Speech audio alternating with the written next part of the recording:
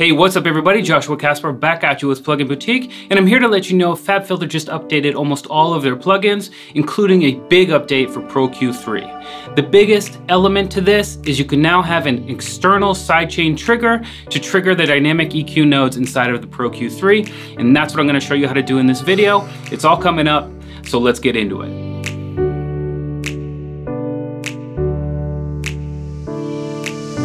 Alright, so as I just said, a lot of the devices inside of Fabfilter's suite of plugins got updated, improvements, bug fixes, and stuff like that, but Pro Q3 is kind of where the focus has been because you can now do external sidechain triggering to trigger the dynamic EQ nodes inside of the Pro Q3, and it's absolutely phenomenal. I was looking for this when it first came out, and I'm really excited it didn't take too long to implement it.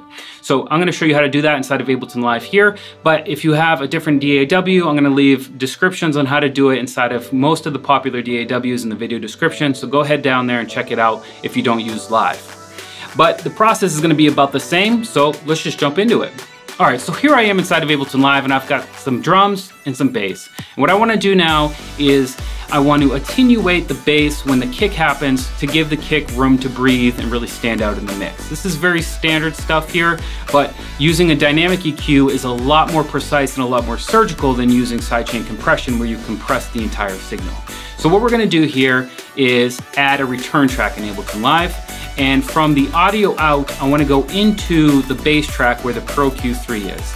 And then the second drop-down menu here says track in. I want to go ahead, click that, and select the Pro Q3. So now this return track's audio is going to get pumped into the Pro Q3. So what I want to do is send my drums 100% into that return track using the send knob here. Boom. And now if I open up the Pro Q3 and play the audio, I should see both spectrums inside of the spectrum analyzer, and I do. Perfect. So let's add an EQ node. Double click anywhere in the spectrum to add the EQ node, and boom, we're cooking with power. So using the two spectrums overlapping, I can actually see where the kick is happening, and that's the part I want to carve out of the bass. So I'm going to drag it down towards where that kick is and just pull down a little bit. I'm not going to get too precise right now because I'm going to wait until the dynamic EQ kicks in. So to trigger the dynamic EQ in Pro Q3, you see the gain knob here in the middle. There's a ring on the outer side. And if you click and drag up and to the right, you're gonna get expansion. But what we want is attenuation. So what I'm gonna do is click and drag to the left or down to enable that. And the further I drive it down, the further we're gonna get attenuation, and we're gonna get bigger spaces carved out of that bass. So right now, you'll notice it's not getting triggered by those drums. And that's not what we're looking for. So this is where to find this new feature. You're gonna go ahead and just click this button on top of where the gain knob is. It says auto. And the reason why it says auto before we jump in is because Pro Q3 automatically adjusts the threshold for you on these dynamic EQs. So we're gonna click that auto button, we're gonna see the threshold slider, and then we're gonna see the brand new button. And as soon as I click this, we're gonna see the dynamic EQ start getting triggered by the drums.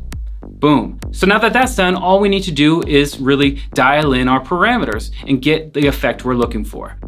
We can adjust the threshold here, we can adjust the Q value, we can adjust the gain, we can adjust the filter type. We have all of the options from the Pro Q3 available to us now with this external sidechain triggering. And it's absolutely blowing my mind. There are a ton of applications for this, and hopefully I'll be able to do a few more for you in the weeks coming up. But for now, go ahead and get into it. If you don't have the Pro Q3 yet, links in the video description. It's available already on Plugin Boutique. I'm Joshua Casper, and I'll see you in the next video.